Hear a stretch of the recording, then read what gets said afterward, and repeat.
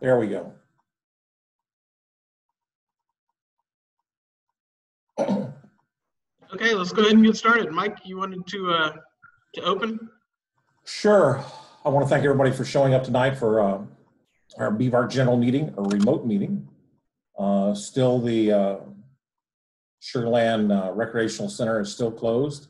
I got an email recently from them and they said still closed till for at least a few more days, if not a week or so. So if anything does open up at the end of the month, I will not have our regular meeting there in July. I think it's going to be best for us to wait a little bit longer.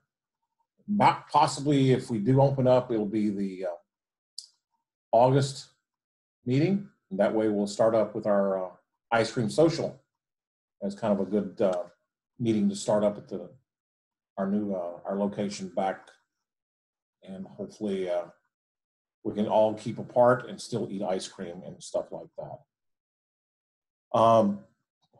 Tonight we have a special guest with us, Scott Tilley, VE7TIL. He's from Roberts Creek, British Columbia. He has a unique hobby besides amateur radio, and he's going to be telling us a little bit about it here in just a minute. One thing I also want to mention is we still have our regular nets, the Monday through Friday Stir Crazy net on 146.94. We also have our Monday night 2-meter net, 146.94. And don't forget the Wednesday night 3910 HF net. I know I'm going to forget a lot of stuff here, but that's normal for me. But we won't go into that. Rick Hiller's still sending out a weekly blast of everything that's going on. So stay tuned to your email reflector. It's I really want to thank Rick for doing that every week. That's really helped out. Anyhow, real quick, I want to go over this. I have a little bit of information here. Scott Tilley, VE7TIL. He's from Roberts Creek, British Columbia. He's an amateur astronomer. I can't even talk today. And he routinely scans the skies for radio signals for classified objects orbiting the Earth. Since he started doing this, he's located dozens of secret and unlisted satellites. When British Columbia locked down due to the COVID-19 virus, he found himself with lots of free time to do things. He ended up locating LES-5 on March 24th. He calls them zombie satellites, and it was a satellite that was originally put up in 1967 and was supposed to shut down in 1972. Apparently it didn't. So for once, your tax dollars are getting well used, even today, even though nobody's using the satellite. Scott, I'm going to go ahead and turn it over to you whenever you're ready. Well, thank you so much, and thank you for inviting me to come and speak about this tonight. I hope you guys won't find it too boring. I'm going to pretty much just take you through the events of how LES-5 got located, and just kind of how we confirmed what it was, and how we started figuring out how to perhaps reuse the satellite or obtain information about it, so we could understand what it's saying, because it's presently sending coherent and meaningful telemetry. So with that, I'm going to switch over, hopefully, to a screenshot of there. You should see a guy with a rain barrel standing beside him. That rain barrel is LES-5. So if I could get some kind of affirmation that you're actually seeing something meaningful, then I'll know that. Okay, perfect.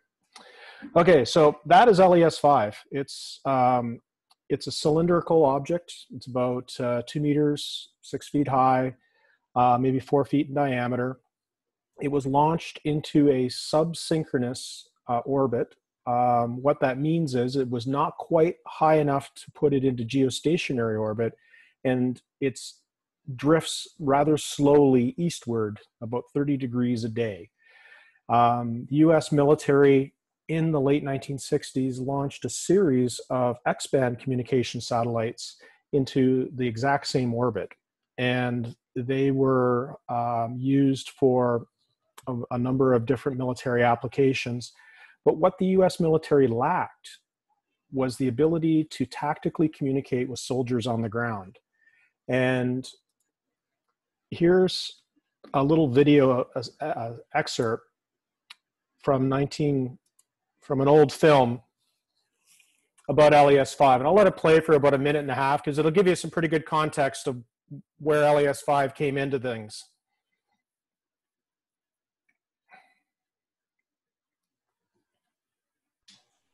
We're not hearing audio on the YouTube. No, you're not getting that? No. Okay, so suffice to say, I'll just let the video play in the background. The Navy, Army, and Air Force in the late 1960s were somewhat engaged with some tactical activities over in Southeast Asia. And they really lacked the ability to communicate directly with soldiers over anything but shortwave, really. They didn't have the UHF satellite communications network that we have now to allow soldiers pretty much anywhere in the world to communicate with other soldiers anywhere in the world. So LES-5, or actually the LES family of satellites, was an experiment with developing a UHF transponder communication system that the US military could test. So LES-5 was the first full-on testing of that. And I'm just going to accelerate the video here a little bit. Hopefully I don't overshoot it. There was a program in the 1960s that came into being very, very quickly. And it was Project 591. And it and LES-6 were funded by this, and they rushed the development of these two satellites and then launched them into orbit in 1967 and 1968 respectively. So with that, the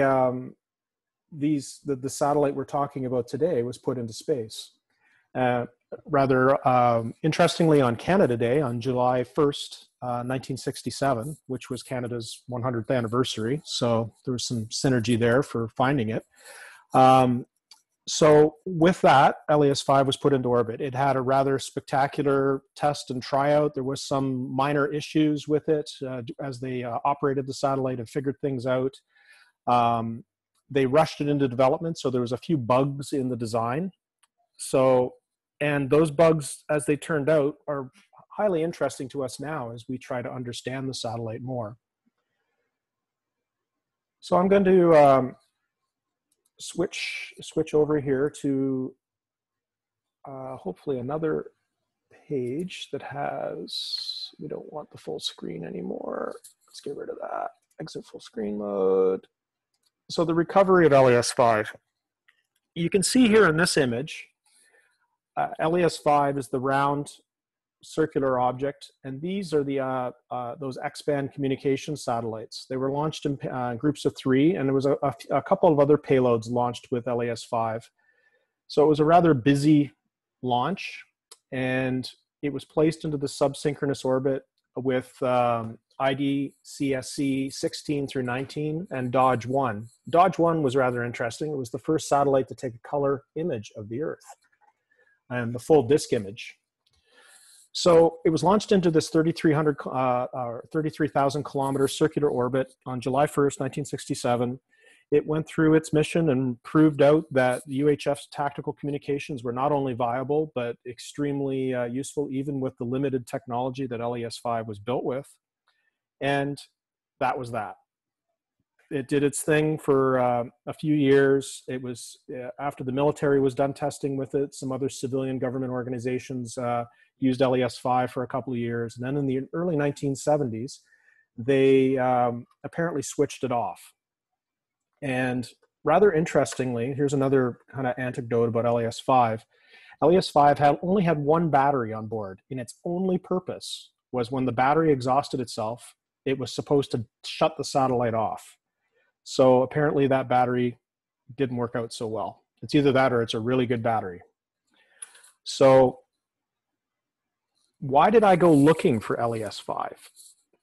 Well, it turns out LES1 operates in a rather unusual frequency band and was picked up by Philip Williams, G3 Yankee Papa Quebec in 2013 on the 237 megahertz band, which used to be used for satellite, and it still is by the Russians actually, but it used to be a fairly active satellite band in the 1960s. It's now pretty much devoid of all satellite activity except for some low Earth orbit Russian comm satellites, military comm satellites. So developing equipment and antennas that are resonant and tuned and filters that are all set up for this band is not stuff that you find off the shelf. So I had to construct a bunch of equipment to go searching around on 237 megahertz to produce a decent signal. So what I started with looking for LES1. Which Philip had found. And once I built this little Yagi and pointed it at LES1 on the first pass, and there it was, sending a nice strong signal in its highly elliptical orbit, doing its thing.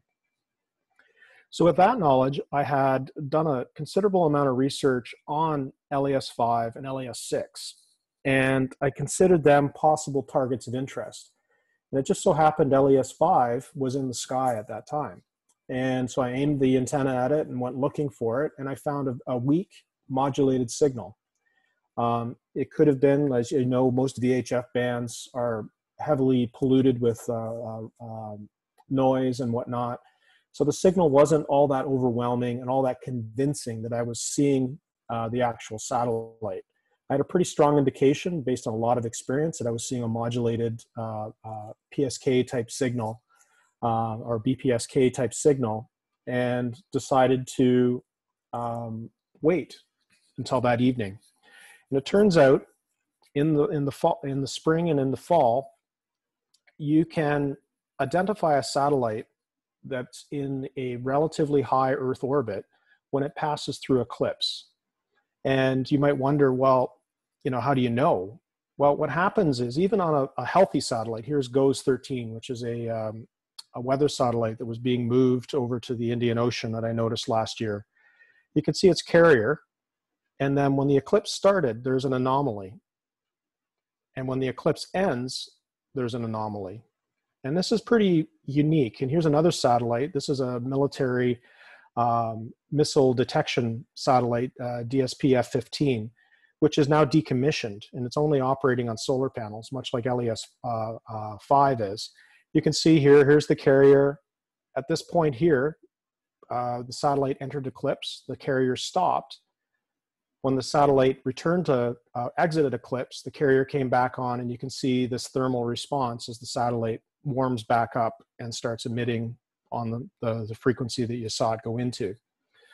So I hypothesized if I'd saw this signal and LES5 is not supposed to have a battery, that I should see the carrier disappear and then reappear at very precise timings as it passes in and out of eclipse. LES5 isn't lost. The US Space Command is monitoring the satellite and publishes orbital elements for it daily. And what is unusual about LES5, it's not supposed to be transmitting. And here's a comment. I found an old paper about LES5 published by the Lincoln lab that built it. And it says, spacecraft power system, all on board electrical power except a small battery in the 5-year turn-off timer is supplied by solar cell arrays. Then it goes on to describe how that system works in incredibly gory detail. So apparently LES5's battery didn't do its job and was relying on its solar panels, 53-year-old solar panels, to provide it power. So that night, I set up to monitor the eclipse, and it entered eclipse right on time. We saw it disappear, and then we waited an hour and a half almost, and then saw it exit eclipse. This plot here shows the trajectory of the satellite, and you can see the yellow line is when it should be in full sunlight. The light gray line is when it should be in the penumbral portion of the eclipse, where the eclipse isn't quite total yet. And then the dark gray line is as it's going through the eclipse. Now, here's a plot of the timings of that. And you can see the satellite signal abruptly ends when it's expected to, 0535. And then you can see it returning at 0640 approximately. So with that was a really good, I had confirmed to myself that I'm more than likely looking at a 53-year-old satellite. And then I asked a chap in Italy to perform the same experiment a few days later once LES-5 had drifted over Europe. And he was able to confirm the same thing. And I went and repeated the data into the computer and confirmed the timings with the current orbital elements. So with that, we were pretty much sure we were seeing LES-5. Now, the question became, is LES-5, or was it sending anything meaningful? It's a 53-year-old satellite. Is it just gibberish, etc.? So I contacted another amateur radio friend, Daniel Estevez, over in Spain, EA4 GPZ, and we were able to reverse engineer from a couple of papers the bit rate, which is 100 bits per second. That's how fast it sends data. It's just standard BPSK, and we were able to build a decoder very quickly. And Daniel has a wonderful blog post where he goes through the process of looking at the signal and the old technical information and being able to be able to decode the data. So at that point, we could decode the ones and zeros from the satellite, but we didn't know much more about it. So what we started to do is review all of these old papers. That's what the signal looks like on a waterfall display. So you can see there's a repetitive part to it, and you can start to see the characteristics of the signal on the waterfall. And as we started to get data, we had issues trying to find how the digital signal was sent, how it was synchronized. And we found a bunch of these old declassified military papers written by MIT Lincoln Lab. And they started to provide us some information about how the signal was structured. So it was basically sampling every 10.24 seconds. The satellite spins at about 5.3 seconds. And we were able to determine from the old papers the general structure of the data. And from that, we were able to not only be able to decode the signal, we were able to start to actually decode the telemetry into its original word patterns. We found it syncing information, and we also found the general structure of all the words that it says. And most interestingly, before we actually decoded the data, we actually discovered in the old papers that there's most likely an experiment that's still running on LES-5. And that experiment was the radio frequency interference experiment. In the late 1960s, there was no data about really who's using these UHF bands that the military was planning on using as a tactical communication system. So what they did on LES-5 and LES-6 is they built the system in such a way that it could transmit what it was hearing in basically waterfall plots or spectrum plots every so many minutes. And you'd be able to see over time any signals that were appearing in an approximately 30 megahertz swath of spectrum that they were interested in on the UHF band. So from 255 to 280 megahertz, they were scanning and then rebroadcasting that information down through the telemetry. And when we started looking into the technical information, as you can see here on this paper that I've written and highlighted, we saw that the command receiver and the RFI experiment share the same piece of hardware. That's really interesting. Then we noted that there was some hardware in there to switch in basically extal markers, like crystal markers, in to calibrate what the ground station was seeing approximately every hour. So you'd get one group of RFI data that would have onboard reference oscillators switch in, and that should create a very unique signal. And as we dug through the papers, they actually provided us what the signal should look like approximately. So if we were decoding the telemetry words and we were understanding things correctly, we should eventually find this pattern in the data, and we'd be able to identify which words were actually sending the radio frequency interference data. So we kept digging into it, and we found that LAS5 had a couple of birthing issues, timing problems, etc. All of these details started to form our ability to actually hack the satellite, because the only thing we knew was we knew the basic structure of the telemetry, in the sense that what words were actually sending data, what words were kind of housekeeping stuff like parity bits and stuff like that, or parity words, and what words were reserved for special things like syncing and whatnot. But we didn't know the actual meaning of the actual data that's being sent.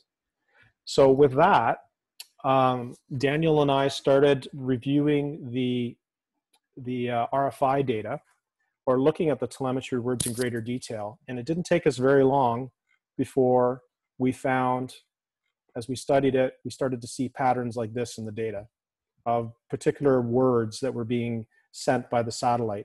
They matched what we were seeing in the old papers. Then we discovered that there's in kind of like, it's in that telemetry sequence, every 10 seconds, there's actually 4 groups that are sent. And so the RFI telemetry is actually sent at a higher rate than all the other telemetry from the satellite. And once we understood that, then we were able to start to put together actual plots in time of the actual radio frequency data that the satellite was still receiving and broadcasting.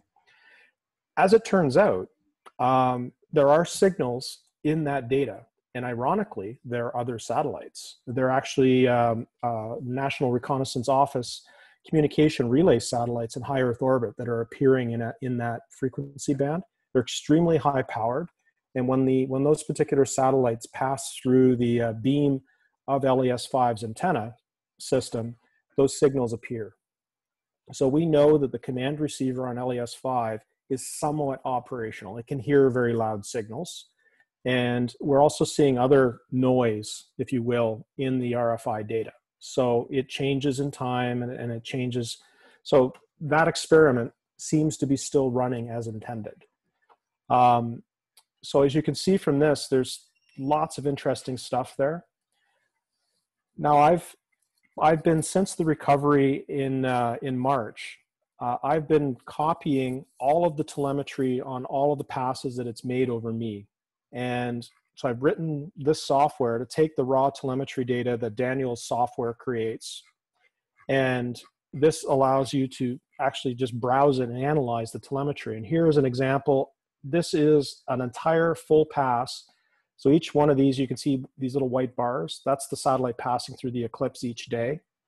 These big spikes of dots, that's the RFI experiments crystal calibrator sequence being seen in the data.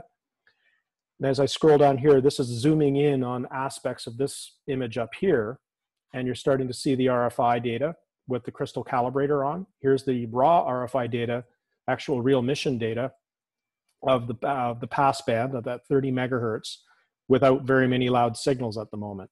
And here's a zoom in of the actual RFI data with the crystal calibrator on it. And here's RFI data that was taken as an eclipse began and as it exited eclipse. Just, because there's 2 telemetry channels on the spacecraft that are sending RFI data. One is a peak power, and the other one is sending kind of like a dB type of thing. So there's 2 channels sending the data, same data, but in a different way. What's really interesting is all of these other telemetry fields. And as you can see here, as you can scroll through this, it's like viewing, you can see a whole bunch of them that just sit at the same number. The red ones are actually part of the sync. We know that for sure as part of this frame syncing. These blue ones are data that's actually sending, some sensor or something on the satellite is sending a number. The green ones are parity bits.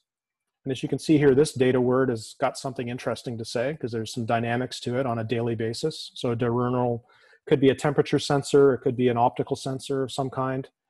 Here's our, I'm zooming into that data and having a quick look at it here, and you can see it's changing value. Maybe, something's going on there, sensors detecting it. Here's another one that's kind of interesting. It's got a sawtooth wave. We believe this is to do with timing on the satellite related to the RFI experiment and telemetry transmission. And as you can see here, there's more dynamic data. Here's parity bits getting interesting because there's lots of data changing up here. As you scroll through this, this is revealing, you know, the health of the satellite. And as we watch this over time, this is an RFI data channel. So this is one channel that's kind of like you just keep adding them all together and you get the complete picture. So I'll just quickly we think this is the Earth sensor that actually tells the satellite that it's aiming towards Earth. As you can see here, there's a whole bunch of them that don't do a lot. We believe that's to do with the transponder experiment, which is presently off. It's probably power amplifier temperatures and power output and voltages and stuff like that. They're all sitting in there's quite a few of them that are sitting in a non-active state, but a lot of the telemetry, as you can see, is dynamic. And as it turns out, there is another experiment on LAS5 that I dug up about a month ago. There is a solar cell experiment. They arrayed a whole bunch of different types of solar cells on the satellite to test their endurance in space. And we haven't quite figured out what that one is, but it could be one of the dynamic ones we're seeing. As you can see, here's another step wave. So there's a lot of stuff still going on with the satellite, and everything we can see about it appears to be semi-operational in the sense that, you know, it's doing what it was originally designed to do, and it's sitting in the telemetry only mode. So the satellite had two transmitters essentially, and they were redundant. There was the telemetry transmitter, which is the one we're seeing. This is where we're getting all this data from. And then there was the actual transponder experiment, which had its own beacon. And that appears to be switched off. The two systems, they could be operational at the same time, but there was a design flaw. So when they launched it, they had procedures where they would have the telemetry transmitter on. And then once they got established control of the satellite, then they would switch on the transponder transmitter and then switch off the telemetry transmitter. So it seems the satellite has rebooted into that kind of primal first life mode being deployed. So it's conceivable that if the command receiver is operational enough to actually hear a command, that the transponder could be turned on and perhaps allow some communications to go through LAS5. For anyone interested, Daniel has put up this dynamic telemetry viewer on the web. I can send your group a link to it. It allows you just to go and you can see we've got 500,000, almost 600,000 frames from the satellite copied so far. And that doesn't even include the last 4 days of data that just ended yesterday that I haven't uploaded yet. So my goal is to collect LAS5 telemetry for at least 6 months. So we get a pretty good idea of its diurnal behavior. We can see the telemetry frames shifting with phase angles to the sun and the earth and stuff like that. So we can start to get a really good idea of what's optical information, what's thermal, and etc. You know, as the satellite passes through eclipse, that gives us really interesting information about power output on the satellite. I've noticed that the signal seems to be getting slightly weaker since the eclipse season ended.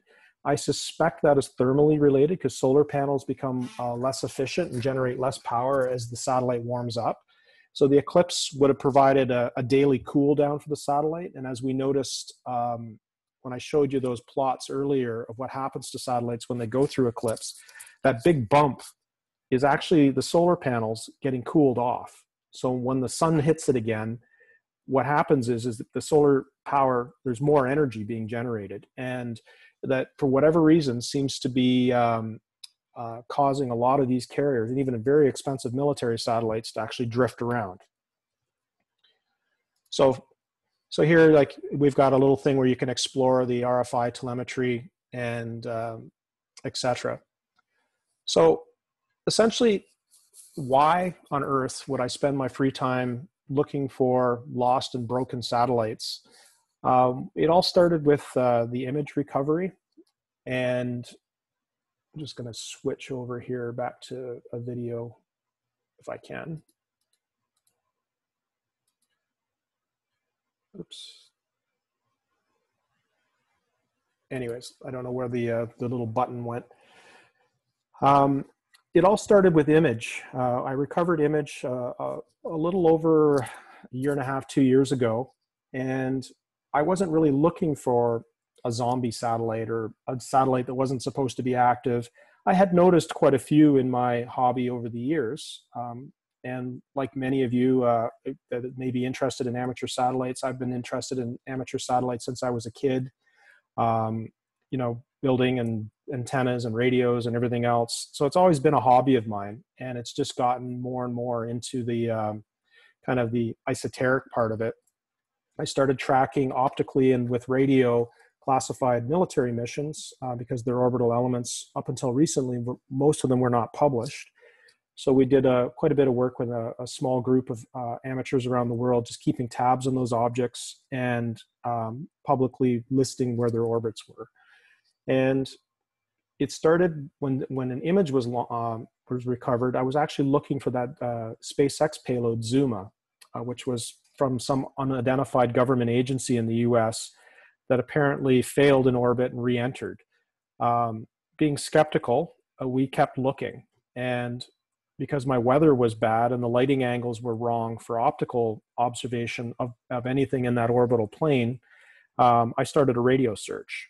And I came across image. And I'm sure many of you have probably heard about that story. If not, just Google my name, and there's lots of stuff to read on it on the internet. There's even a nice little documentary a group made. But from there, I started taking the study of zombie satellites a lot more seriously.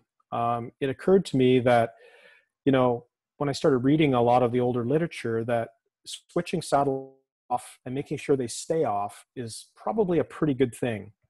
And it's only been that thought has only been increased in my mind, particularly with the launch of all these SpaceX Starlink satellites and everything else. And I ask you to think in a non-political but just a technical manner, what would happen if some engineer made a mistake in his design, and for whatever reason every Starlink satellite malfunctioned the same way like LES-5 has and continues to broadcast, and we're unable to control them. So we could lose large areas of spectrum for periods of time until those satellites ultimately fail completely. Or, you know, operation in that area of the spectrum might be degraded. So while these satellites right now, the small number of zombie satellites that I've cataloged, I've got between 50 and 60 that are presently active or have been recently active, that are still emitting RF somewhere on the radio spectrum, and when they're no longer under human control and nobody really knows what's going on with them. So what would happen if we had hundreds, if not thousands, of objects like that in orbit? So I think, you know, part of the passivating process, most satellite operators really try to do that now. But I wonder, as we start to send mass constellations of objects into orbit, where you're mass producing the satellites, for one mistake in a design could lead to congestion of the radio spectrum in an unexpected way. I wonder if we should be starting to think about that more. And maybe, you know, as we rightly concern ourselves with space junk in orbit and what that might do to space missions, but also consider the fact that unintended radio emissions from spacecraft could be very problematic. Yes, they make for an interesting hobby, but no, I think, as all amateurs very, very quickly learn, unintended radio noise is never good. So with that, I guess I can turn it over and answer any questions you guys may have about LES-5 or zombie satellite tracking, or just anything that I may have said or you've maybe read about that you may have a question.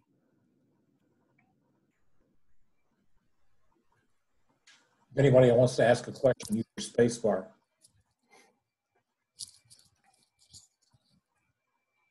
Somebody's got to have a question. I don't know what the protocol is for breaking in. I have one. What was the initial intention of LES-5 back in the 60s? I must have missed that part at the beginning. No problem. LES-5's original mission was to test a UHF communication satellite for the military. So the United States government considered it of utmost importance to get a UHF transponder into orbit so that the three services of the US military could test it and figure out how to solve the tactical communications problem they were having. And you can see the result of it now. There are literally dozens of UHF tactical communication satellites in geostationary orbit now, providing the service that goes right back to this satellite. So the history or the legacy of LES-5 is long. It casts a very long shadow, and you know the militaries of the Western world rely heavily on it to intercommunicate. Do we know if it was used by troops on the ground during the Vietnam War? I don't think it was operationally used, but who knows? I know it was tested in Southeast Asia. If you watch that video that I started showing there, if you watch it all the way through, you can see where they're actually testing in jungle-like conditions and in tactical environments. So yes, I believe it was probably field tested. They actually have video or a footage of a helix array in the jungle because they wanted to know how well UHF waves would pass through foliage and undergrowth, so they could get a sense of that. They also tested extensively in aircraft and on ships. So I would imagine there probably was some limited military use, but not being an operational system yet, it was probably not extensively used for military operations. But that's just a guess on my part. What sort of equipment are you using to copy these new geosynchronous satellites? I can bring up probably an image in here.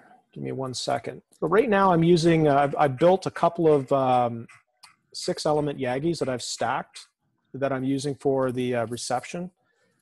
It seems adequate gain and narrows the beam width enough so I'm not picking up too much noise, so which is always a handy thing. And I'm just seeing here, if you give me 1 second, I should be able to, there's the single antenna. So it's just one of these really simple J-pole type Yagis that I've optimized for 237 megahertz. Here it is stacked. So I've got 2 of them, and I've just used some 75 ohm coax to make a stacking harness. I have a MIL SATCOM filter and a broadband preamp in that, and then I'm running that into a AirSpy for the receiver that's dedicated to this project at the moment. The array here tracks, so it keeps the beam of the antenna pointed at the satellite as it drifts slowly by. You know, so that's how I'm able to just copy the telemetry and for days on end. So does that answer your question about the hardware I'm using? Yeah, it does. I was just targeting back to my days in the early 90s with Oscar 10 and so forth. Yeah, exactly. This is when I was a kid, Oscar 10 and Oscar 13, I had a little 3 or 4 element Yagi just like this. And I made a couple of cross them and phase them. And that's what I used to use on those satellites. It wasn't the greatest antenna, but it was something I could do. What are you using for the tracking mechanism? Is that something that you built, or is that something that you bought? Because that's a difficult thing to actually get running. The mechanism is extraordinarily cheap. It's all junkyard parts. It's hard to see this image. Maybe I'll see if I can't zoom in on it a bit. No, it's not going to let me. So anyways, there it goes. The elevation rotor, some of you may recognize, is the venerable Alliance U110 television rotor turned on its side. So that's what I'm using for the elevation portion of it. All the antennas are balanced, so this guy has a hope of surviving. And then I have just your standard, CDE rotor, ham rotor. And I'm using a EA4TX ARS USB device that actually interfaces with the rotor controller. And I have a elevation sensor. You can't see it in this picture, but there's a little accelerometer elevation sensor, and there's a potentiometer inside the TX5 rotor here that feeds back to the controller, and you know, it works amazingly well for like 1 or 2 degree tracking work. I track the moon with it. It works well on my S-band system. On the other side of the array, I don't know whether this photo has the UHF antenna, and I've also got a C-band horn up here now. So that's the basic tracking system that I use. But there's nothing expensive about this. These Uniden rotors, I find them at the dump here periodically, and every time I see one, I bring it home and throw it in the pile. This CDE rotor, I've had this since I was a kid. I picked it up at Dayton years and years ago, and I rebuilt it, and it's kept going. So there's the real trick of the whole thing is this EA4TX device. You can buy one of those directly from EA4TX. And so if you're interested in building up a tracking system with a minimum rotor equipment, I would highly recommend it. It looks like a whole lot cheaper setup than my old Yaesu LAS rotors. Yeah, you know, I looked at those years ago, and you know, being a real cheap ham, you know, I just couldn't justify spending $1,000 on that when I could spend $1,000 on something else that I really, really needed. So I guess if I had no other options, but having a pretty deep junk box, that's where a lot of this stuff comes from, right? You know, years and years of being in the hobby, and you know, having stuff cast off to you, you know, coming home and finding things left on your doorstep type of stuff. So, Bravo. So that's pretty much one of the things that I found. Like a lot of these older rotors came from one of my Elmers years ago. He collected this stuff, and when he passed on, I ended up, you know, cleaning out his garage and etc. I'm sure a lot of your guys in your club have similar stories to share. Scott, how many channels does it appear that the satellite has? Data channels. Sorry, how many channels? Data channels. It only has one presently, but there are 32 in each kind of data page. There are 32 words. So there's 4 pages. So you have 128 words that it's sending, and those are 8-bit numbers that they're sending. So those could be either sync, they could be parity bits, or data words, or RFI experiment data, etc. So there's quite a few of them that we haven't figured out yet. We're starting to deduce them, and we recently got feedback from a reporter that MIT Lincoln Lab has finally made some kind of statement rather than no comment about LES5's recovery. And what they've shared with us is that because of the COVID-19 pandemic, their obviously staffing and priorities are very different right now, and that they intend, once things somewhat return to normal, they will assign some people to look into this and hopefully be able to dig out some of the older references that we haven't been able to find and figure out the final meaning of the last bit of telemetry. And maybe somebody there still has equipment that they could send a command to the satellite and see whether the transponder will turn on. So apparently they did not have any terminal plan to re-enter the satellite manually.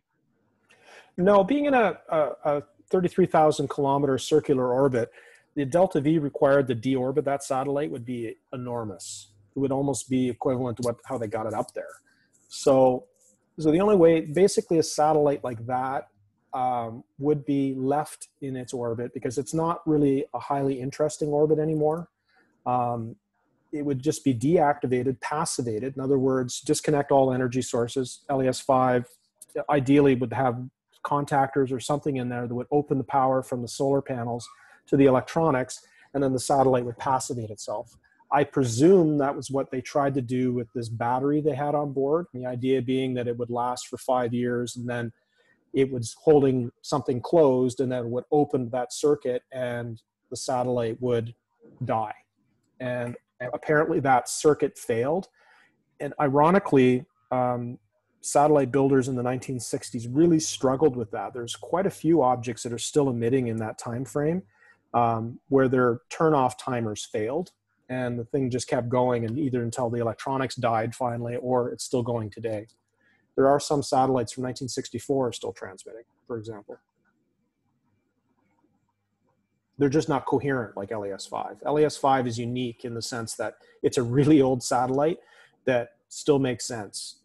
You know, it's not like it's got Alzheimer's disease and, you know, just uttering gibberish. It's a coherent satellite that appears like it could be control could be regained.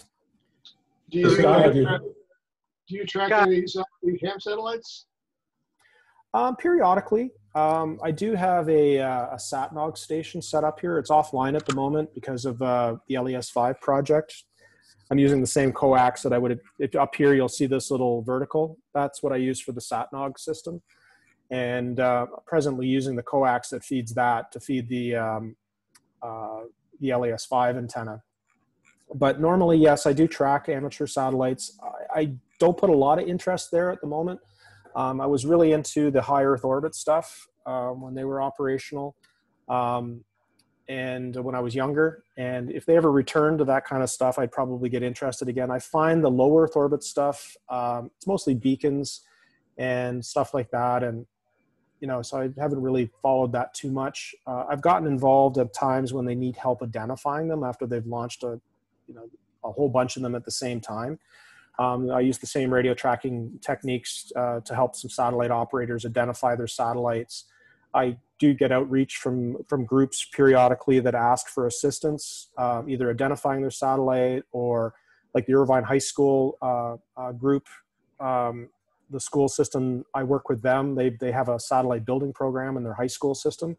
And I've helped them track their satellites, two of their satellites that they've currently launched into orbit, and was able to confirm the orbit that was in and obtain telemetry for them. So that's kind of my present involvement in amateur satellites. Scott, I want to thank you on behalf of myself in North Florida here on your presentation, but I'm late for another Zoom meeting. I gotta leave, but that was phenomenal. Thank you so much. Yeah, you're most welcome. I'm glad you enjoyed it. Very much so. Very informative. Thank you so much. You're welcome. Thanks for joining, Ron. Hey, Scott, have you heard about the truck drivers in South America hacking the military satellites for their personal communication systems? Oh, absolutely. Yeah. You just, you scan through the transponders at like 250, 260 megahertz. You just sweep through there. If you've got an antenna that's half, I don't know, just a piece of wire sticking out your window pretty much, and stick an SDR on it, you'll be able to listen to guys talking in Portuguese going through all your really expensive UHF, satellites sitting in geostationary orbit. Yeah, it's very, very common. I've never had a time when I haven't scanned through the bands and heard it. There's also, there's a Chinese, like FM or TV rebroadcast link that catches one of the UHF satellites over the Pacific. And it's, you can sit there and listen to Chinese television if you want. So that, yes, there's a lot of unintentional stuff going on there too. I know there was a period of time when the Russians had a cellular telephone network that overlapped some of the frequencies used by the US military and NATO, etc. So you would be hearing, Russian telephone calls coming through on some of the transponders. So yes, there's quite a bit of, unintentional and also illicit activity. Apparently a lot of these guys in Brazil and South America, what they're using is amateur gear, like 2-meter equipment, and they're using like a varactor multiplier, like a doubler or whatever, to get themselves up into the 300 megahertz range where the uplinks are. And then you can use anything for a receiver that'll tune the area. And they're just using standard FM, some of them wider than others. You can imagine it's kind of like CB in a certain sense, and they get these big roundtable chats going on, and they just sit there for hours rag chewing. So yes, there's quite a bit of stuff like that going on. Gotta love Baffin. Hey, Scott, the guys that designed these satellites, apparently they were designed to turn themselves off. Did they not give themselves a way to do that remotely? I would imagine so. These earlier satellites, you have to give the guys at Lincoln Lab and the military some credit here. In 1967, imagine the technology that would have been required to encode a 100 BPS signal with all of the complexity that we're seeing in that telemetry. Parity words, that's not, they didn't launch it with a microcontroller. That's all discrete logic. You know, they built a computer out of chips or parts or transistors or whatever the hell they used to build this thing. And it was all discrete. You know, there was no, so when you consider the complexity of this thing, it's really amazing to see this technology that existed in 1967. And, you know, and if you read or look at some of the things that they were doing, they actually had a digital terminal that they were experimenting with that would send 2400 baud data through the satellite. So a guy could sit at a keyboard and chat with another guy around the other side of the world and send text messages back and forth. So you could see how they were thinking. And if you look at present UHF military satellites, you'll see data. That's the military traffic you see going through it is like broadband data or spread spectrum data. You barely even notice that the military is using the transponders, but you'll see all of a sudden this burst of data. And what they're doing, this is like, you know, they're sending images, they're sending, you know, memos or whatever they're sending, obviously highly encrypted and whatnot and jam resistant. But, you know, that's what LAS5 was all about. They were testing this whole system and it was just amazing technology for the day. Two questions. Do you know the uplink frequency? Yes, we do. Yeah, it's all public. There's a bunch of papers that I have references to and all the public documentation that I've written about it, and so has Daniel. And yes, you can, all that stuff is known. We even know some of the commands numbering sequences. So we don't know how the commands are actually parsed or modulated, but we know what from the papers, we know that there's certain commands to turn certain things on and off. It seems rather limited, but they have the ability to shut stuff on and off. My thinking on why it's still emitting is that due to some kind of electrical anomaly, the satellite rebooted itself. I'm sure when they switched it off, it was switched off, but something has caused it to come back to life, whether it be space weather or some malfunction on the satellite itself. I have no idea, but, you know. I think it was probably by design that so having some history, let's just say, you want to avoid having an ability to command one of these systems to fail a lot. And so yeah. Image is a good example of that. There was a design flaw in it that when a certain event happened, the satellite would shut off and you wouldn't be able to control it. And they had to wait for it to reboot itself. In other words, the batteries to go toast and then the solar eclipses to cause it to reboot. And I would imagine something like that happened on LAS5. The only difference is LAS5 is a non-battery satellite. So it's something must have stressed it or pushed it in the right direction to bring it back. So it had a battery on board, but it wasn't to keep it alive. It was the battery to activate the passivator. Yeah, the kill switch. That was kill switch. Yeah, you imagine that you have a battery in your pacemaker, and you're right. Yeah, that's morbid.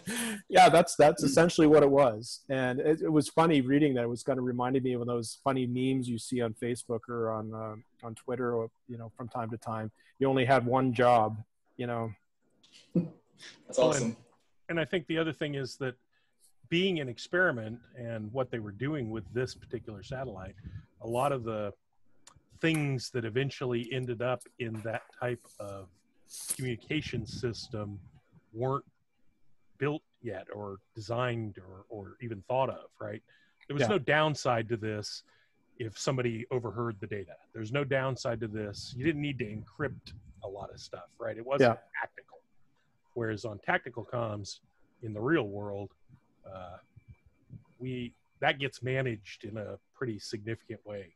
A lot of the kinds of things you were talking about with the people kind of bootstrapping stuff, the people who are using the things they're bootstrapping don't really care because their comms are a lot more sophisticated than that. Does that make sense? Yep. Yep. So like Scott, basically, sorry, go ahead. I was just, I probably missed it, but did you have a reference somewhere where your papers can be found? Yep, I can send you all the links to it. If you want to note this down, Google Riddles in the Sky. It's my blog. I periodically, any significant observations I make or musings that I have about satellite tracking. There's there's 3 of us that are contributing on that blog right now. One of the chaps is a scientist, Dr. Kees Basse over in the Netherlands. Him and I developed, mostly him, because he's the brainiac guy, developed some software to do Doppler tracking, to be able to take a Doppler curve and identify which satellite it is. So yeah, have a look there, Riddles in the Sky. Scott, any information you like? I'm sorry, say again? Scott, any information that you have that I'd be glad to put it on our website and everything. Yeah, I could send you a brief email with a list of links. Definitely have a look at that video, the full video, if you still got some COVID time and want to watch something. It's a little bit of history, and it's actually a quite well-made video, and it goes into quite a bit of the details of how LES-5 worked and the results of the experiments. And for the day, it was a very well put together. Lots of images of the satellite being integrated on the ground and tested. So it was a big deal. And back in the day, in that headspace of the world at that time, it was a very important satellite. And when you think about it, the next one they launched in the series, LES-6, it was operational, I believe, until the early 1980s. And they actually after they switched it off, they came back to it and periodically switched it back on, and it was still there. So it's hovering over the Central Pacific right now.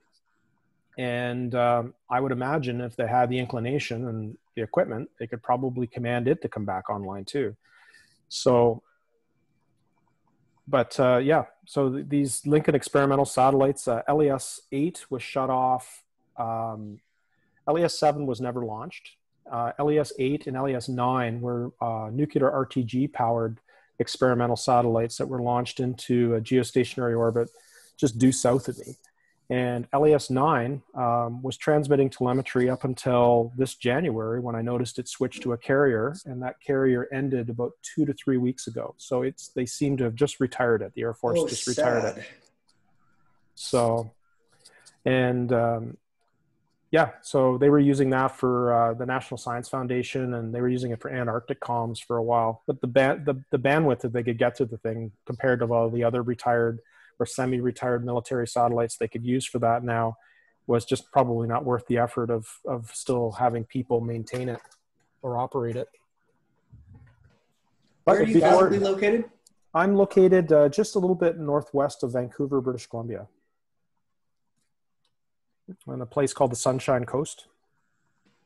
I'm from Seattle. Yeah, just north of Seattle, yeah. Gotcha. So Scott, what's your next project? Well, the LES-5 thing has kept me pretty engaged, and I'm continuing on the zombie satellite route, and I have been assembling hardware to explore the Starlink system in more detail. I have been trying to hear radio signals from Starlink and have yet to hear anything, which is odd because... Their satellites. What's that? They lost 2 of their satellites in their first 60... Okay, so full disclosure, I run the medium Earth orbit satellite communications for RigNet, oil and gas. Cool.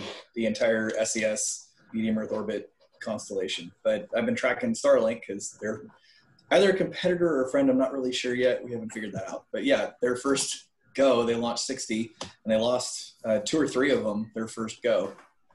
I've been chomping at the bit to ask that question, but I didn't want to bogart and, take over the... Yeah, that's probably my next interest is to see what they're doing, because based on all the FCC filings they've made, they're not operating the satellites like they say they are. Unless the emissions from them are extremely weak and my system just can't detect them. But with the system I'm using, I can detect geostationary TT&C signals from KU band objects. So they're supposed to be V-band, I think. They're up in the microwave Or Yeah, should there not? they're using their TT&C is on KU, and they are using higher bands, but not for TT&C. And what I'm most interested in is they have over in Redmond, Washington, is their primary tracking and control station. So I'm located in an optimal spot. If they're going to be pinging these satellites and sending commands up or wanting data back from it, I would expect to see activity on the TT&C frequency and or band anyways. And I've scanned there for a few months now and I've yet to detect anything.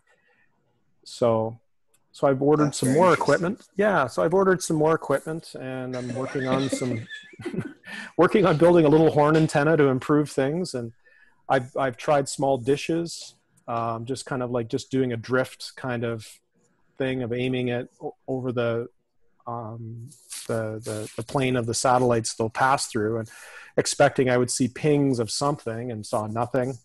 They're supposed to be right in the middle of their private beta right now. So yeah, they should be all lit up, like going bonkers right now, you would think.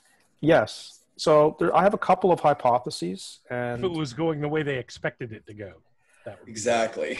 well, I have a couple of hypotheses. One is that a lot of what they're doing right now is not really operational and never really intended to be operational, and it's more a PR exercise, and you know, establishing that they can do this and justifying the means somehow. And maybe they're still in development, and because they have full authorization from the FCC to do whatever they want on their TT&C, and they even have if you keep monitoring their approvals, they do have limited approval to do testing of the full system. So, and they're constantly asking for updates and everything else. So I see no reason why I shouldn't be able to detect LEO emissions from Starlink. So I can detect X-band emissions from all kinds of military stuff, just down the band. It just doesn't make any sense to me. I've never had, if the satellite's emitting, you can generally hear it. It's never usually a thing like that. And the modulation that they're saying that they should be using from the FCC doesn't seem to be a spread spectrum type of thing. It looks like a standard carrier-based, the kind of almost FM type mode. So, I would expect to see carriers, I would expect to see a signal of some kind, something. Yeah. And I've noticed like some of the military stuff on S-band, they're getting sneakier, that I've over the last couple of years, I've picked up that they're using some kind of broadband signal with very, very, like with heavily carrier suppressed. So the only way it's there is you're aimed at the satellite, and then suddenly the noise floor goes up and then it goes down. And then over the days of it drifting through, these tend to be the satellite inspectors that they have in geostationary orbit.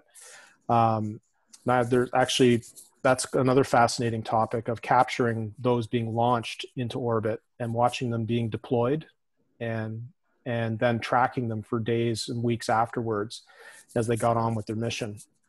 I actually got a time-lapse video of them arriving in geostationary orbit and being deployed. You can see the rockets firing and them maneuvering around and doing the contamination and avoidance maneuver as they pass evaded the Centaur final stage. So it's pretty neat. But anyways, I digress. The looking for signals, that's generally what you do, is you just keep monitoring and monitor for days, months, years at a time, and you get the baseline.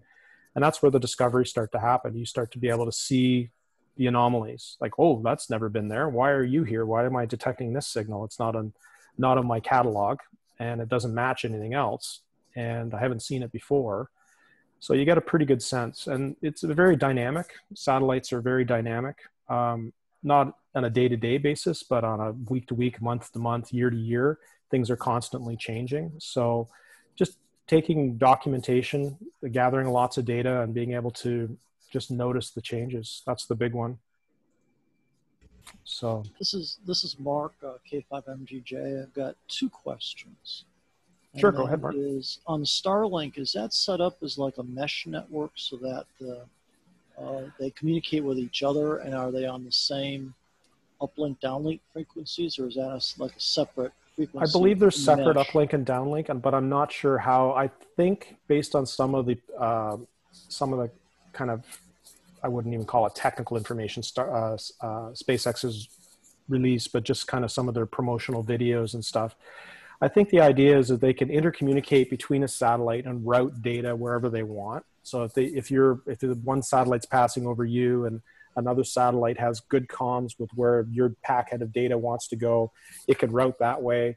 I think that's how they're structuring it. I'm not sure whether it's an actual mesh network in that sense, or something a lot more complicated and smart. So at this point in time, yeah, okay, at this point, I have no idea how they're going to do it. Okay, and then the second question I had, maybe not LES-5, but of the other zombie satellites, is it possible that they might be repurposed for other use, say amateur use? I'm not aware of any zombie satellites that could be repurposed for amateur use other than what we're doing with them right now, studying satellite signals and satellite history. One of probably the most useful features of a zombie satellite, in my opinion, is it focuses people's attention on space exploration or the use of space in the past. And it causes people to ponder, hey, what was going on? When you start to read about some of these stories and you start to get the full picture of why we have the things that we have in our modern society today, I think that's probably the most interesting aspect of the zombie satellites. Obviously, LES-5 would not be able to be repurposed for amateur use because it falls outside of the amateur bands. So, and I highly doubt that any government around the world would welcome amateur radio operators into the primary military tactical communications band. So, mind you, Brazil doesn't seem to care. So, but that would be my thoughts on it.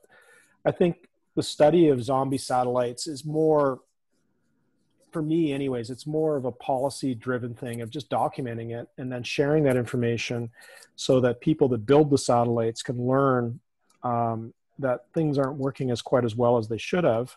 And when mistakes are made, there's kind of a feedback mechanism. Because right now, I'm not aware of any kind of formal process through the UN or any other channel of communicating back to operators of satellites, whether their passivation efforts worked, whether they actually succeeded in putting the satellite in a safe state where it's not going to explode, it's not going to keep emitting signals and cause dramas. And as you can see, quite often, quite a few satellites, spent rocket boosters and other things, they break up, they explode. That's because there's some kind of energy event on the satellite, whether there's pressurized gas still in it that lets go through a failed whatever, or there's energy still stored in there, a fuel that ignites, or a battery that explodes, etc.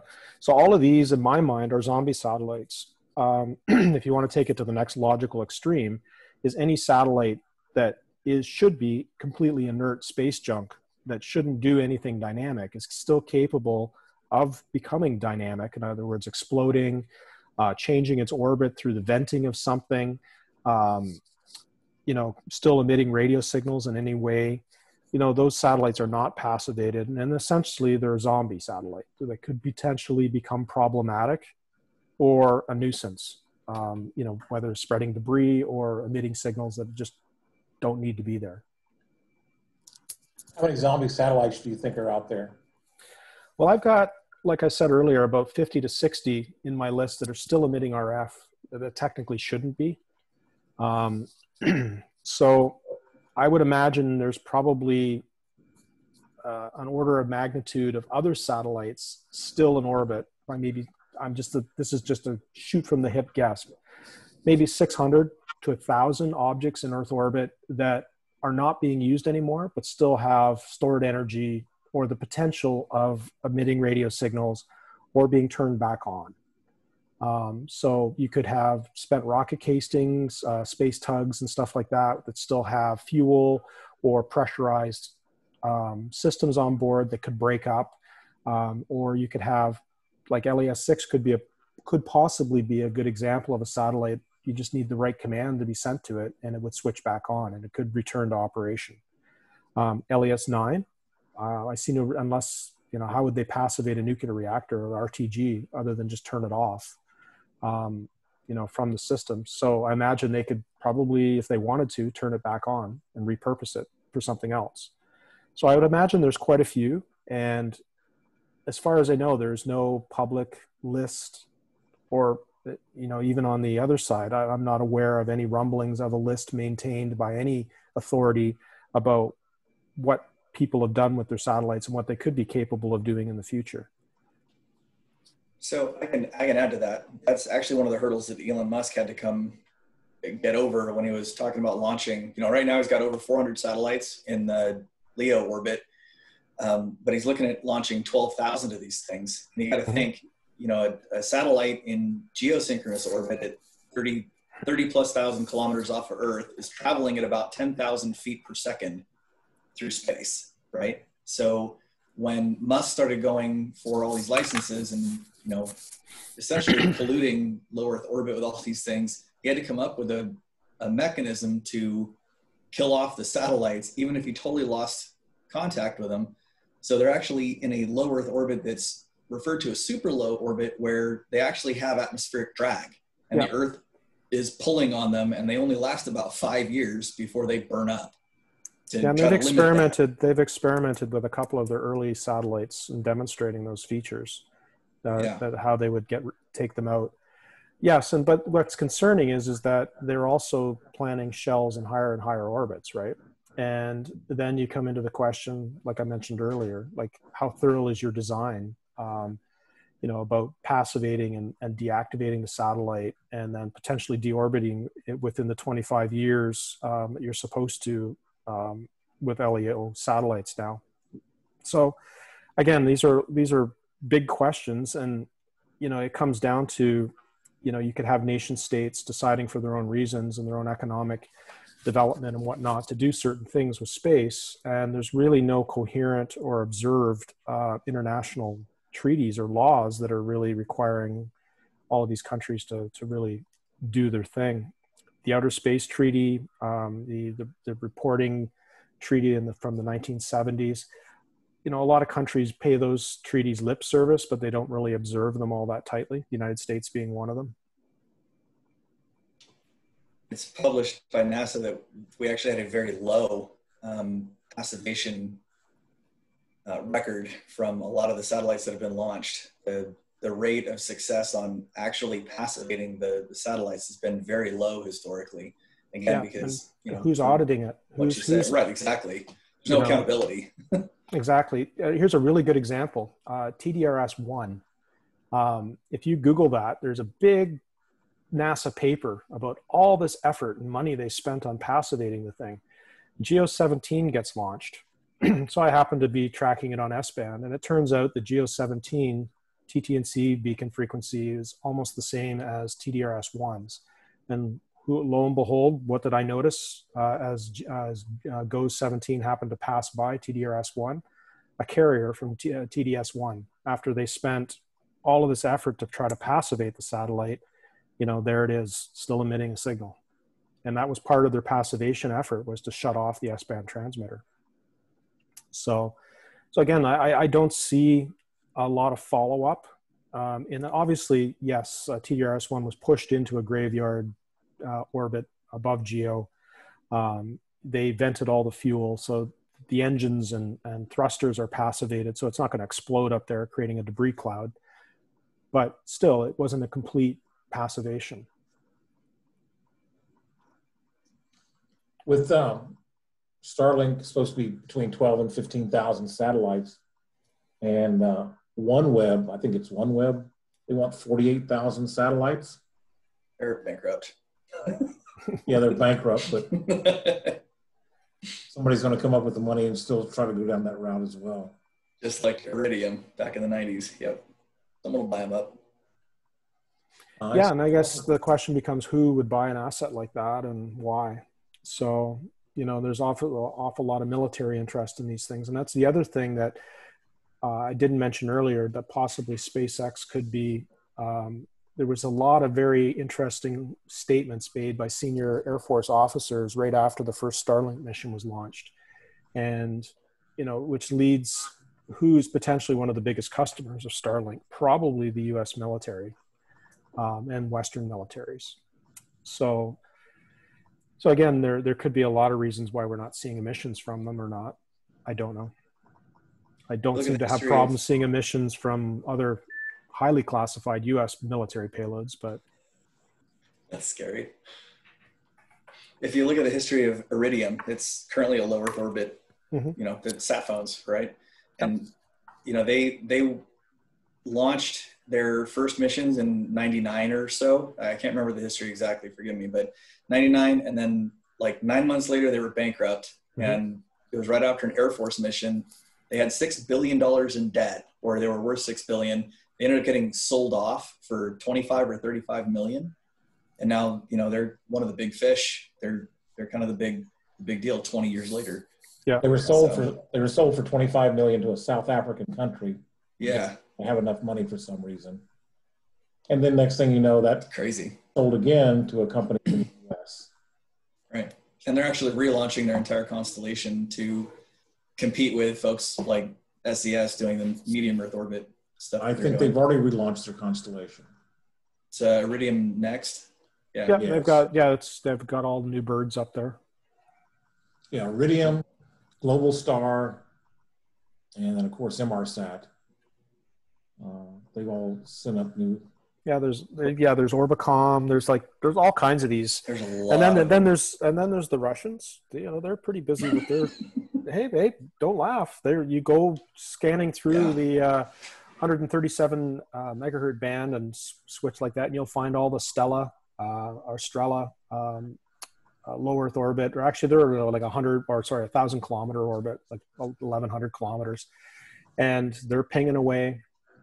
The Russians got some really interesting high Earth orbit stuff, the Meridians that I keep constant tabs on. So there's lots of interesting things to monitor and keep tabs on, and kind of debunk the news that you're seeing about what's going on in space by actually just looking yourself. Well, Scott, do you have a daytime job? I do. I run a small marine electrical and electronics business. Anybody have any posted on your blog? About my business? Yeah. No, not really. I try to keep the two send separate. Business your way, church and state. Yeah, I hear you. So, anybody have any more questions for Scott? Yes, actually, I do. Scott, this is Blake. Real quickly, you started to talk about SpaceX, then you kind of went away from that. Were you saying that SpaceX might want to try to salvage something like this, repair, launch? I don't see SpaceX being interested in LES-5 at all. In trying to get anything into that kind of an orbit that you could do anything with, I see no real value to LES-5 other than history, and as a great way to spend my hobby time and studying something kind of that stimulates my brain. So that's kind of where I'm looking at it right now. But I don't see it as, other than historical value and maybe some PR value for maybe Lincoln Labs. I really don't see it being of that great interest to guys like Elon Musk or SpaceX. I was actually talking about some of the other satellites, some of the newer ones that are in the zombie mode. Yeah, there's accessing a lot of the interesting zombie satellites like Image and all that. They're in high energy orbits that would be very difficult to rendezvous with and or get at. So it's not that it would be impossible, but the cost of a mission, it just wouldn't make any sense in my mind, unless there was something really interesting. There are some projects that I'm presently involved in where there are objects in low and relatively high low Earth orbit that are very interesting for the future of space exploration. I'm not really going to get into discussing that stuff but there are objects in orbit that are very, let's say, energetic, that could be very useful for deep space exploration. So, I could see missions to those types of things because they could serve two purposes. One, removing really harmful space debris, and two, potentially fueling deep space missions. So, but I don't see it being overly practical unless the zombie satellite is known that it's very unstable, that it needs to be taken out, or it's going to litter, let's say, the 800 kilometer zone with like huge amounts of debris or something like that, which could threaten a lot of weather and communication satellites and other science satellites that use that orbit heavily. I don't see a lot of commercial need. Now, I do see if you're going to allow these operators to put a lot of satellites into orbit, they should have some redundant means of sweeping space clean. So I would think and hope that regulators down the road would turn to entrepreneurs like Mr. Musk and say, okay, that's all great that you can put all this stuff up there, but you need to demonstrate to us that you can take it out of there. You need to go up and clean up, the orbits you're using when you're done with the stuff, or design the satellite in such a way with enough delta V that it can deorbit itself no matter what orbit you put it in. So I could potentially see in the future companies like SpaceX looking for other revenue streams of being able to go clean up objects from orbit if they can do it cheaply enough and reduce the risk of space debris. There's a whole lot of gold on those satellites. All the connectors, all of everything, it's all gold. I've heard that thrown around as an idea. Yeah, I'm sure there's all kinds of materials out there. I guess it just really comes down to how much are you going to get and how do you generate a business case versus your costs. Because you got to remember, so you grab a hold of one satellite, now how do you get to the next one in a different orbital plane? And changing the orbital plane once you're in a plane is very energy intensive. So, it's not like you could launch one satellite garbage truck and clean out space. You would have to launch many, many, many garbage trucks into orbital planes and then, compute possible rendezvous that you could do with the available delta V on that garbage truck, for example. And then once it's out of fuel, it can't do anything either. So your mass numbers get really weird when you start talking about that, right? Yeah. Because as you collect one satellite, now my energy requirement has gone up exponentially. Yes. Change anything. And so literally the only thing you could really do is do a sweep, right? And throw everything at the earth. And that's not a really good idea, if you ask me. I think that's a really bad idea. Yeah. And then you're not, there's no economic advantages of all the materials that you could recover or whatever. I could see probably initially you might see some missions to some really early, like Vanguard 1 type of thing, recovering Vanguard 1 and bringing it back and put it in the Smithsonian or something like that. You might see some PR missions like that. But I think what needs to happen is we're going to see there's a whole bunch of different technologies for removing space debris that are starting to emerge and actually being tested on CubeSats and whatnot. That I would envision that at some point the regulators are going to start requiring the Elon Musks and all the others that are launching large amounts of objects into orbit to just demonstrate a capability of removing things when they're ordered to. So if there is a problem, I'm sorry, go ahead. Especially in LEO, right? Yes, the exactly. LEO plane, you're seriously, it's a limited set of space. From what I understood from what you said, though, the LE5 is MEO high or low?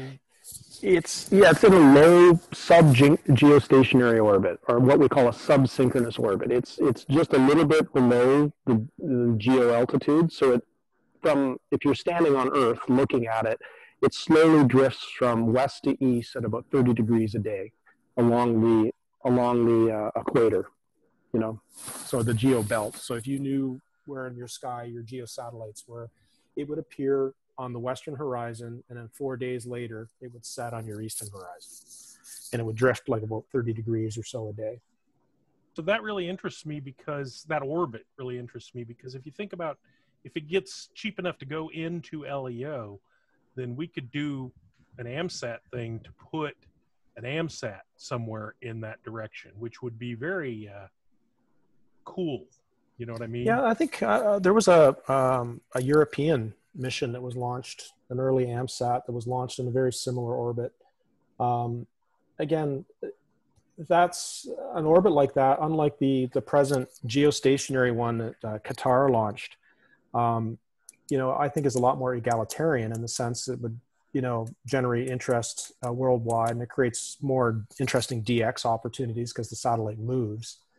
And then we come back to the old why they chose the high Earth orbit, the Molniya type orbits for Oscar 10, Oscar 13, and Oscar 40, because it gives amateurs all around the world relatively equal access to the satellite, and it creates some dynamics. It makes it more interesting than just, okay, there's the satellite in the same spot in the sky, and it just basically becomes a repeater that everybody kerchunks.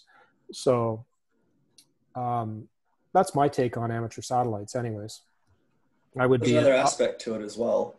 The further out you go, the slower the thing has to traverse the Earth. So you can't have a geosynchronous orbit in low Earth orbit. It has to be moving around the Earth to stay at that orbit. So for instance, like the SES-03B satellite constellation, it's in medium Earth orbit. It's roughly 8,000 kilometers off the Earth. It's 150 millisecond round trip on a ping packet, but they're only overhead for 25 minutes, right? So on these old rigs that we've got, we have to put 2 antennas on them, and they've got to be tracking antennas. They cost $250,000 a piece, and they've got to track the satellites. And by the time the first one is almost gone, the second one had better have lock, or you lose your connection. The closer into the Earth that you get, the less time you've got. So like on an Iridium sat phone, you only get that satellite for a couple minutes, and then it's trying to hand off to a different satellite. So it's a real challenge trying to get LEO and actually, having something that can track, like your antenna array. That thing impresses the heck out of me, man. That is some fine engineering right there. My hat's off to you. Thank you. LEO, trying to do that's really tough. Hey, Scott? Yes. Speaking of garbage trucks from earlier, how is the X-37 doing? As far as I know, it's whirring around up there. Like every other time it gets launched, one of our guys picks it off right away, and then we start tracking it.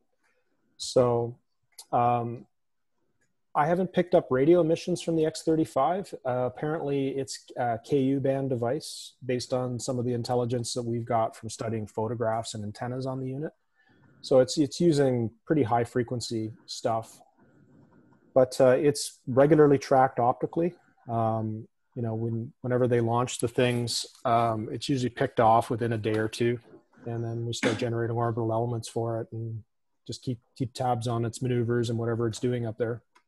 And if you did get emissions from it, you'd be so low in the noise it wouldn't matter because the way they. Not necessarily. Like a lot of the like the keyholes and stuff like that, their signals are huge when they first launch, and they're very obvious. They have kind of a birthing mode when they first get to orbit. They emit on S-band like crazy for the first couple of weeks, and then once they get the satellite kind of settled down, then they switch off in S-band. And the only time that S-band transmitter comes back on is when they do orbital maneuvers or something else significant is going on with the satellite. So it kind of gives us a bell ringer. Like for years, I used to track the keyholes. We didn't have the network we do right now of visual observers. So we used radio to kind of, as the canary in the coal mine, to tell us that they were about to move one. And then we would start monitoring it visually again. And lo and behold, they'd move. And then we'd pick up the new orbit and, carry on. That's the CNC though, right? Not the. I'm sorry, say again? That's the CNC, not the data they're actually sending back. That's right. Yeah, that's command and control. So, and what you'll find is one of the fascinating things that I've learned by studying zombie sats over the last, decade or so, is that the communication system is 50 plus years old, that they're still using the same protocols, the same frequency allocations, etc., that they started in the late 1960s, and they're still using that today for all their most highly classified military payloads up there. Now, obviously their data links and everything else have probably evolved, but the actual, how the satellites operate, what frequencies they actually use based on their missions and everything else is the same as it was in the late 1960s, early 1970s. I recently picked up actually on Halloween of all times, I picked up the first X-band geostationary satellite. It's sitting here in a graveyard orbit at about 101 degrees west, which is like a gravity well spot where satellites that aren't really formally put into a graveyard eventually end up drifting into. So anyways, it's sitting there and it's still emitting on 2277.5 megahertz, which happens to be the same TT and C frequency as the current WGS satellites, which operate the same mission. And after gathering a whole bunch of data from, you know, the DSP system, the current Cybers system, the Cybers Geo, and the Cybers HEO, they all still use the same radio frequency, the radio frequencies for their TT and C, etc., based on their mission type. So once you kind of understand what you're looking at, you know exactly where to look when they're launching something new. Yeah, and I think that the technology change is here on the ground, right? Yes. The ability to dig a usable signal and generate information up and information back occurs at a much lower band floor than it used to, if that makes any sense. Yeah, and I think I think the biggest thing is why this technology still exists and why they're still using the same systems is it's you know, look at a lot of military systems. They're highly redundant. They don't change for change's sake unless it's absolutely mission critical. And with a lot of satellite design, once they've flight qualified something, they just leave it alone and they move on. And if the TT&C system is not the sexy part of the satellite, unless they need to change it, it's probably the same bus as the first keyholes were built in the 1970s. You know, there's a good possibility of it. When you look at some of the newer, brand new satellites with like, you know, ion drives and everything else, and they still function the same way. They still have they're still using the same techniques. You know, you can watch them. I watch satellites go through their entire commissioning process. The WGSs are great because they actually commission due south of me here, right over California. And you can watch them fire their ion drives for about 4 months, and they slowly spiral into geo orbit, you know, as this little whisper of thrust brings them into orbit very efficiently. And you can, as they get closer, the radio emissions change dynamically. You can see it in the Doppler effect on the signal. And then there's a process it goes through, and then it switches off on S-band for about a week. And then that's when I switch over to X-band, and then you see them commissioning the X-band the X-band TT&C system. And then both systems switch on, and then they start transponder tests on X-band. And then you watch them throttle the transponder for a week with super high signals and sweep stuff through it and all this kind of stuff. And then it goes into what I call an operational mode. And you know, the TT&C is not as angry anymore, and the satellite is drifted into an operational orbit somewhere else around the world. So it's quite interesting to watch this stuff, and periodically when there's mistakes or issues, you catch that in real time, and then it hits the news. Hey, Scott. Absolutely fantastic. Scott, what when you refer to visually monitoring, what do you mean by that? I mean, are you using telescopes, or what do you mean by visually monitoring? Let me pull up, if I can, a video. Just give me a second here.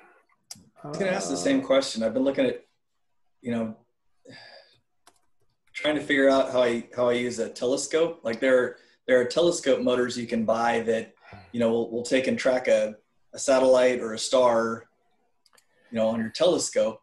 I was trying to figure out how to mount a Yagi to it to do the same. Can you guys see this video? Yes. I can see it. So what this is the arrival of a satellite in geostationary orbit.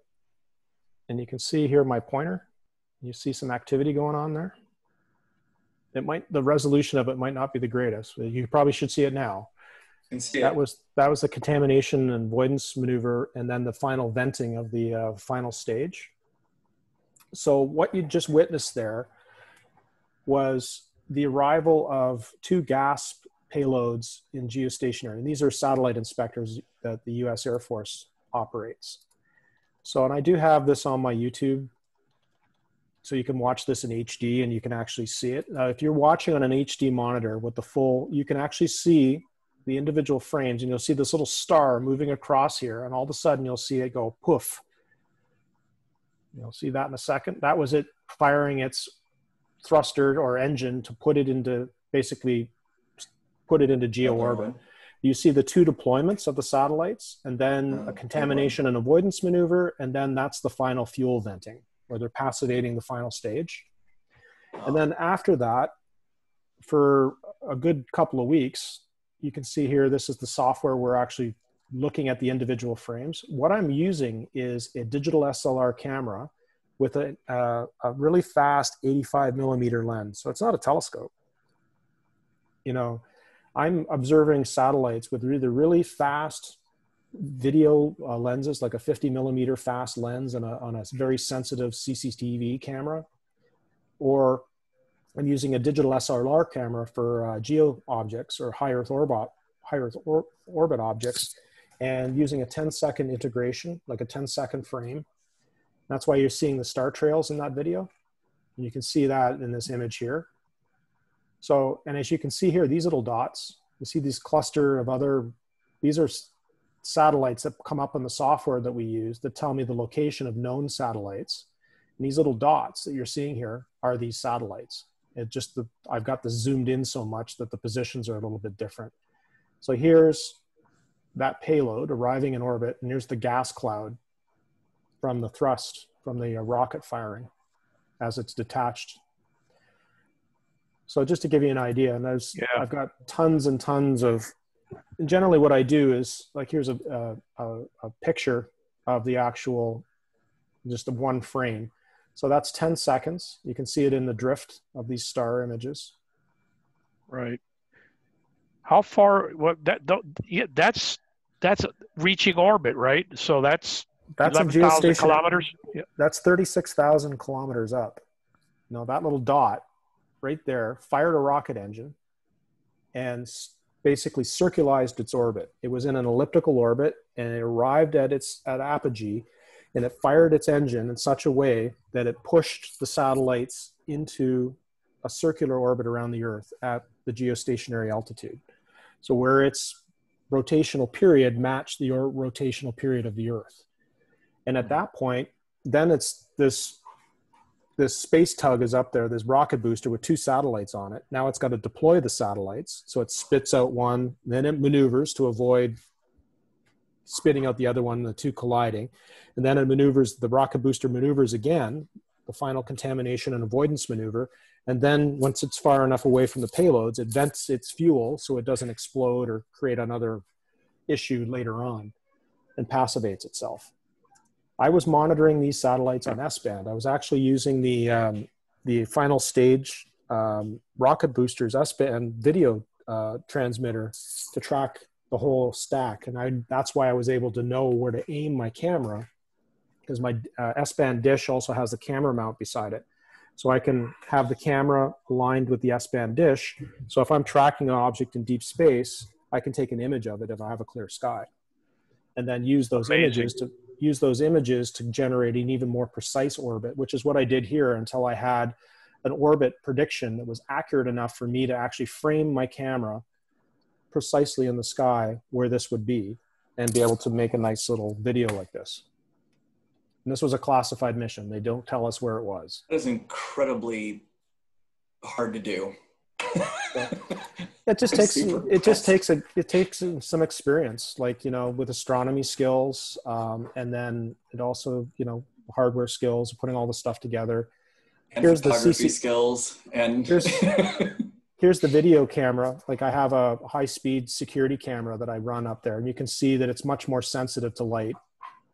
And this is the black and white CCTV camera version of this event. And you'll see the same thing happening over here or somewhere in the frame. And you can see other satellites passing through. There it is. Yeah. So if you watch the video, you can see other satellites passing through the frame that are in low Earth orbit. So, Yeah, thanks. I was, I'm new with the satellite stuff, and I was wondering how you could actually view that, but this is fascinating.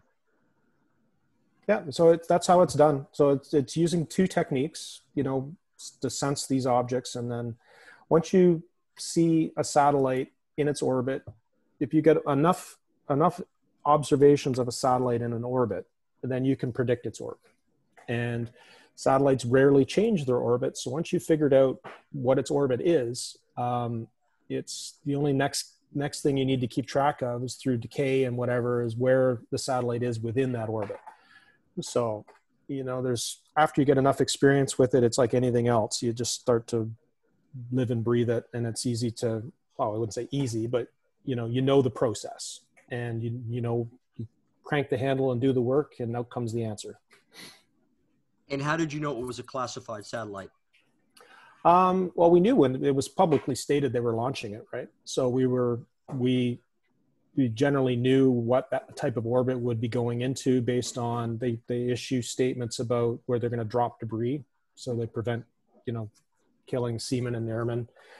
So they issue public statements where they're going to drop the boosters and other debris from the thing as they launch it. So once we see that, we get a pretty good indication of what the trajectory and orbital plane will be, and we know enough based on past missions to be able to kind of make guess orbits. And then once you do get an observation, and I had made observations of it while it was still relatively low to the ground, and then from those visual observations and the S-band radio observations I was making, I was able to refine the orbit to the point where I knew exactly where they were going to inject it into geostationary orbit, and aim the camera there and sit there and wait until it happened. And that answers one of the questions I was going to ask you, why you had no TAMs and the nav warnings on your top bar. Now I know. Yep. There you go. So all these little tools up here, like the FCC is a great source of information. The ITU maintains a catalog of satellite frequencies. You have all of this stuff that you use. Time conversion. Most satellite tracking is done in modified Julian date. So being able to confirm, when you talk about dates that are like start off as 58, 942 decimal, blah, blah, blah. It becomes, when you really get into it, you're starting to use some pretty esoteric concepts and things. And a lot of them are very familiar to anybody that's gotten serious into astronomy. It's the same kind of things.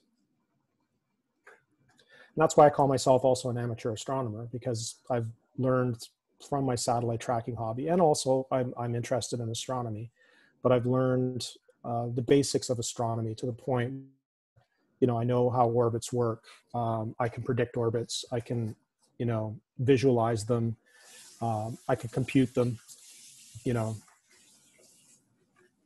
once you get to that level of it, then you kind of, you can, as one of my old teachers used to say, you can, discuss things with your hands in your pocket.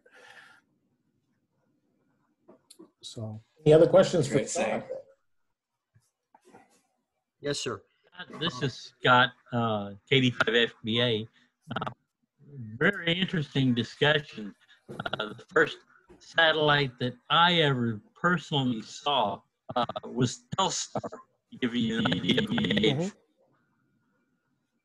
Yep. Yeah, that was, there's quite a few of them. You'd be interested to know that some of those early satellites are still emitting radio signals. So, and I believe even one of the Telstars is. I think it's Telstar 4 is still supposed to be Telstar 4 or 6 or something like that. Yeah, this little website here, there's a gentleman over in, let's see here. There's Transit. These are the current operating ones or emitting ones, some of the really old stuff on the 137 megahertz band.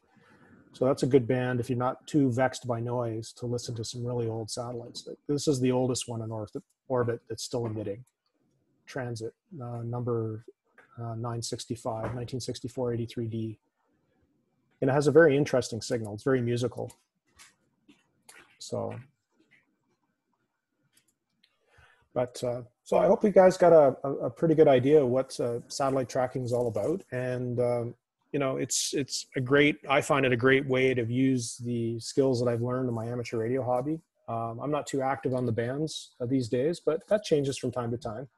I was really into 137 megahertz, the 2200 meter band, when it was an experimental band here in Canada. I completed a QSO on that band with a gentleman in Japan. That was kind of the highlight of my experimental testing on that. And once I kind of wrapped up that experiment, I was already into tracking satellites, and I got really into it. And so the last 10 years, I've been really focusing in this aspect of my hobby. Scott, we really appreciate you spending time this evening with us. Well, thanks for inviting me into your meeting and to share my experiences. I always like doing this kind of stuff. It's been great. Obviously, it's recorded. We're going to have it up on our website and our soon-to-be-formed YouTube page, probably. So awesome. I look forward to seeing that link. And only thing else I can say is thank you very, very much for spending your time this evening. Yeah, no problem. It's been really nice. I don't get out to amateur radio club meetings much, young family and everything else. So it was nice to share it with you guys. Thank you so much. Thanks, Scott. First time on this and enjoyed it. WA5CYI. Yeah, 73 is all. Scott, thanks a lot. Cheers. Have a good one. Any other questions for the club tonight? Let me know. Scott, like I said, send everything to me and I'll get it posted on our website. I'll do that. I'll probably within the next 24 hours. Scott, thanks again. Thank you, guys. 73s. 73s, thanks. 73s.